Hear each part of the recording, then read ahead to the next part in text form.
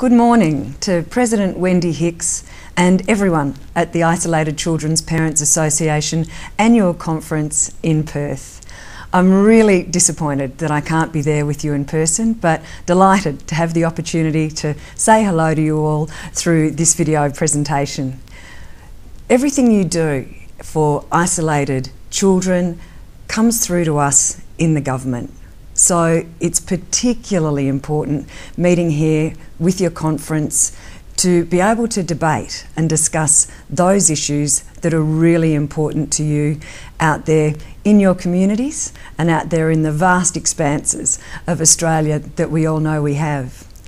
So I say to you today, make the most of the debate and make the most of the discussion, because it's really important to those of us in the government responsible for the policy areas that relate to isolated areas of Australia, that we hear very clearly your thoughts, your ideas and your suggestions for the best way forward for our isolated people and our isolated communities.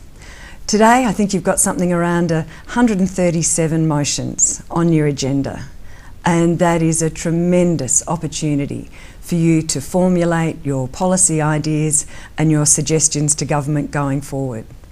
And I certainly really appreciate the relationship and the ongoing conversations I've had with many involved in the Isolated Children's Parents Association.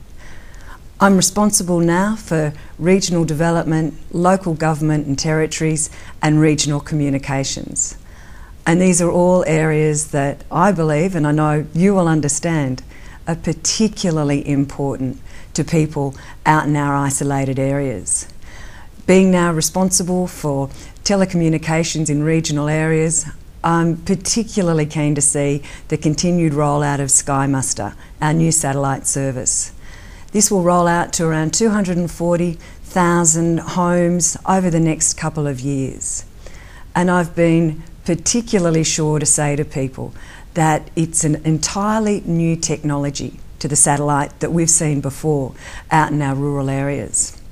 For the first time, we're going to have dedicated broadband for our students separate to the household allowance. And we're going to see 50 gigabytes available to students in homes, up to 3 students, separate from household allowance. And when we see our students typically using about 15 to 20 gigabytes, that's a significant amount of data that's going to be available, and I'm particularly proud that we're going to be able to deliver that to our people in isolated areas. So I wish you all the very best for your conference.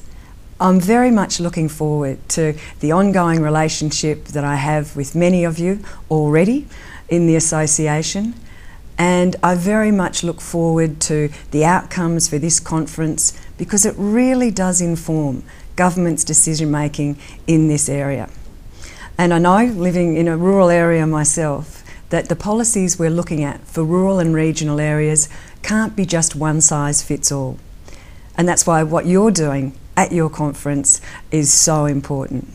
So I wish you all the very best. Again, apologies I can't be there, but hopefully next time I'll be able to. And in the meantime, all the very best to all of you and everyone in your communities.